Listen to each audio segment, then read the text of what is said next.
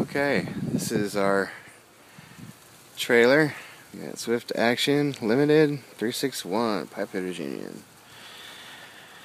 Okay, we have a very small trailer we've been working on for quite some time now. We've pulled out the toilet and the shower and a wall to make a storage area, and we've got her up on blocks and pulled out the AC and put caulk and really old caulk. It didn't really stick, but it's been weatherproof for what we need it for, and we've painted out or blacked out most of the windows, testing some camouflage paint on her, and also put siding from this building left over on the windows for protection from the elements, and great stuffed on the inside so that she's all pretty much weatherproof. Inside here we have a deep cycle marine battery. We're adding more, and we have our Goal Zero solar panel in the window, as well as our other small lights charging. And the solar panels ideally will be outside and not stuffed in the window like that, but time permitting, we're just doing a small visit to the trailer today. We'll have this chuck box under here mounted to the tongue of the trailer for our tools. Obviously there's our double-headed axe, and hopefully the whole trailer will be this nice custom camouflage color. But again, we've got a screen with duct tape covering the window, paint on the windows, and again the metal and the great stuff. Let's go inside. Alright. First off, it's really nice in here to get out of the weather. We've done a pretty good job of blocking out the wind. This is Talon. Say hello, Talon. Hello. He is Swift Action 361 on YouTube. You can find him on my page. Here we've got our two Boulder 15 solar panels working on charging up our deep cycle battery, and we have a pre-charged Goal Zero 350i power pack here, which is running our fluorescent lighting, which makes a great deal of difference in here. This door is old and sucks, so we went to Walmart and bought a door latch to keep her closed in the wind.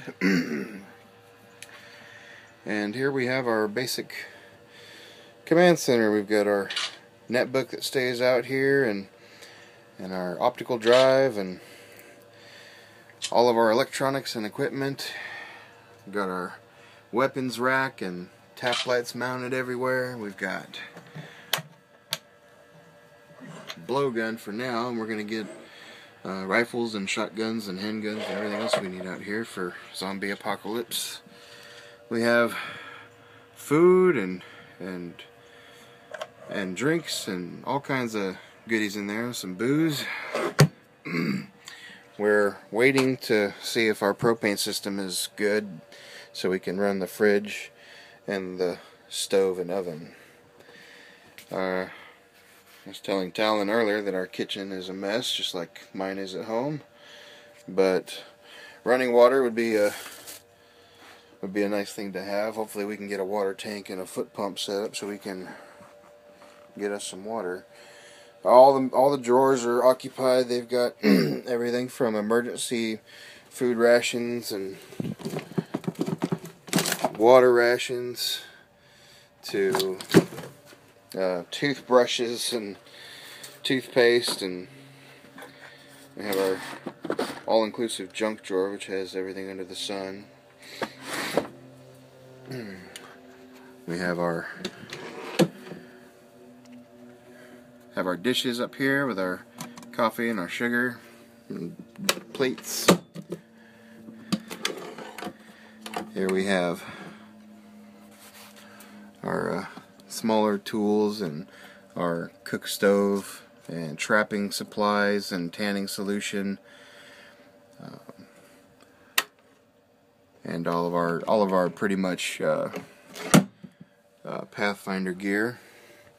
This was the bathroom, and we decided to gut it and take the shower out like I showed you outside, and it stores everything that we had up there above the breakfast nook where we were sitting. These latches pop loose and the whole thing folds down twice and cuts our headspace off quite a bit. But this way we have mounting options for all kinds of monitor screens if we wanted to set up a security camera system, or if we wanted to just mount shelves and, you know, put our DVD porn collection on the wall or whatever. But here we've got our hookah, because this is still a man cave until we pull it out into the nowhere. We've got military ammo cans, and we've got our snack fridge for if we bring cold items over and we don't want to put them in that ancient thing, we can put them in there. And that's on a 12-volt rig, and it'll run off of the 350 power pack, thanks to Goal Zero. See, I've got my trusty combat mask that I got from Talon. Thank you again, Talon. And yeah, full medical pack on the wall. Anything from a blister to a bullet wound.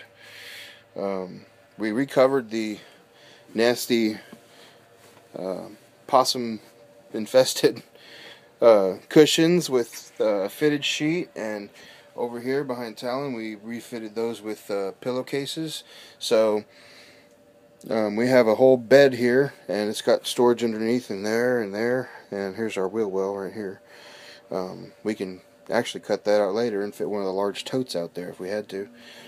And this is where the operator running this would sleep while the other fella is doing intelligence or weapons cleaning or training outside or patrols or whatever. This would be the operator's bunk where he would sleep. Go Jolly Roger. Or actually, that's Calico Jack. Sorry, Jack. And up here we've got our biodegradable toilet paper, courtesy of my mother-in-law to me, and our fire starting kit and more knives, Texas flag, DOP kit, water socks, all of our miscellaneous crap we don't have storage for goes up there. And here we have our good book collection, all the fun need to know stuff, and again various random things that we just couldn't find any specific place for. Eventually I want to get one of those label makers. I had one, but the ex stole it, and make labels for all the compartments and all the smaller boxes that we have stuff in. I want to make labels that says this crap's in here, this crap's in here, this crap's in here, so we don't dig around wasting precious time looking for stuff that we need because we're having a bad day. And let's see, the electrical wiring in the trailer is pretty much shot. It's a 60s model trailer that my grandparents bought in the 70s, and she sat here for 14 years unattended and unloved, and she was a very dirty, dingy, nasty, mouse shit, dead animal, filthy, you name it, it was in here. Anything but a dead body. Oh, dead human body. I pulled 2 mummified possums out of here when I was cleaning her. So yeah, Redneck air conditioner works great, even with a few little bottles of frozen water. We were still able to get what, like 2 hours of cold air estimated on that. So good stuff. So we are, oh yeah, sorry, broom closet, which has gas mask, cigarettes, denatured alcohol, CB radio, antenna, vests, flashlight, and tactical koozie. Rule number 1, look cool. Rule number 2, really? You're going to put me on the spot now? don't get lost. Don't get lost. Rule number 3, if you get lost, look cool. giggity. Thanks for watching, guys. We'll be putting more videos up later, and hopefully it'll be a little more interesting than my stupid walkthrough. But if you have any questions, comment below, and I'll get back to you. I have nothing to do all day but respond to stuff, so hit me up. Thanks for watching.